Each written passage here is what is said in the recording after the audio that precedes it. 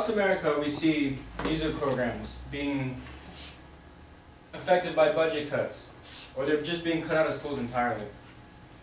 In January of 2001, the U.S. Department of Education, in collaboration with George Bush, enacted the No Child Left Behind Act. The No Child Left Behind Act is great. It focuses on core curriculum, on math, English, science, history. Except music isn't one of these core curriculums. And music education is seeing the butt end of this deal. Music programs should not be subject to budget cuts, and they should not be cut from schools. First, I'm going to discuss with you why they're being cut. The first and most important reason is the money. There's just not enough money to give to the music program with all these other things that we got going on. From a budget report that I received from one of the local school districts that I'm not allowed to disclose because the person could get fired for giving me this information, in their budget report, the athletic department received $15,000 for their budgeting. The music program for that same high school received a mere $3,000.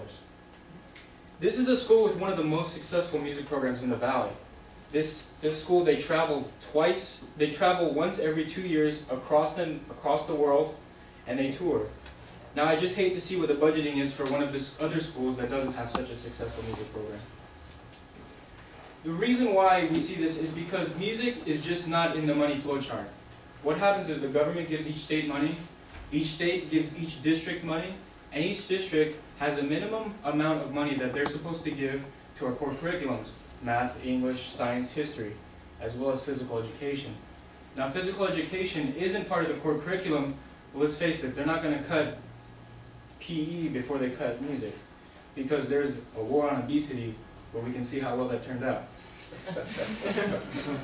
Now, after the district disperses their money to their different departments, then they try to assess how much it costs to run a music program.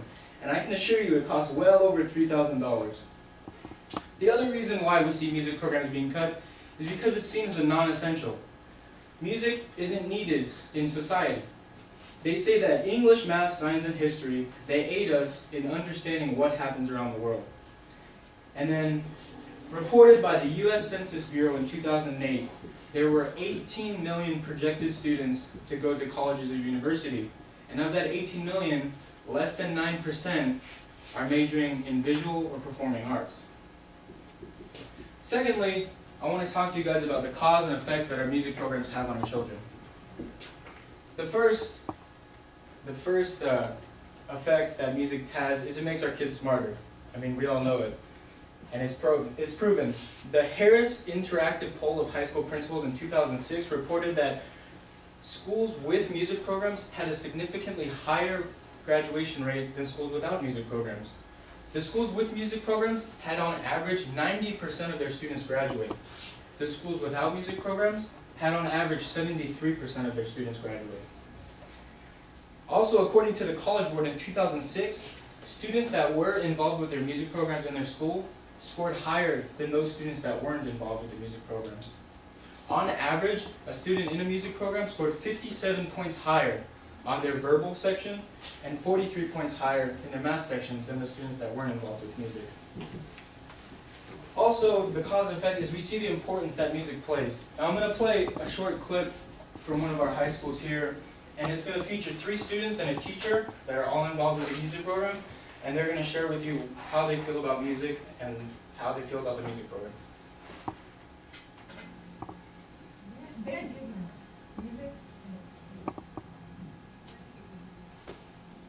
It's more like I don't go to school because I go to school because it's band, and then kind of on the side to go to classes. That's what it feels like to me sometimes. I mean, I come for 0 period, and then I'm back for 2nd period, and then I'm back at lunch because I'm always helping someone or doing something or just hanging out around the band area, and then I'm back for 6th period, and then practice after school. So yeah, I understand what you do. Music is so much more than just making noise or having fun with friends, but it's this way of having importance. Not everyone makes the team. Not everyone can, play the sports. Not everyone can draw. Not everyone can dance. But those people sometimes can make music through the music. It's in us. Our heart beats in rhythm. Everything we do, and to be able to help kids to find this voice, to give them an importance, to give them a reason to be in school. that's what happened. It gives them something, a breath of fresh air between English and math. It's pretty powerful, huh?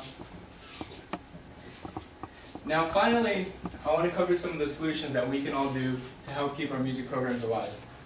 The first and easiest thing you can do is simply to attend a concert. There are tons of high schools in the Valley, and they all have music programs. And all those music programs put on concerts that you can attend for free.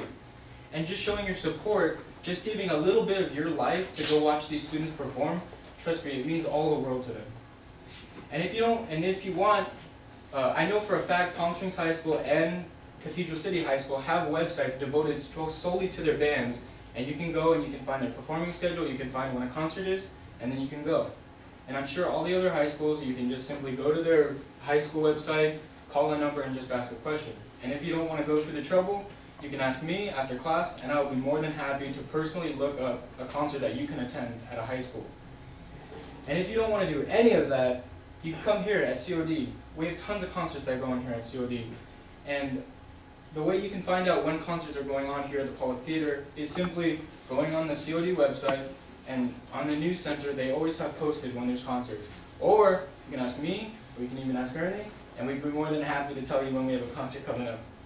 The second thing you can do to help keep music alive is support a music foundation. I'm sure we've all heard of the VH1 Save the Music, right? Well, that's a very important foundation that's founded to help keep music in schools. And what you can do is you can go to their website and you can donate money, or you can find other ways that you can support local schools or schools around the nation. Another thing you can do to help support is just donate to one of your local high schools. Each high school, I'm sure, is more than willing to accept any money from anyone because I'm sure they need it.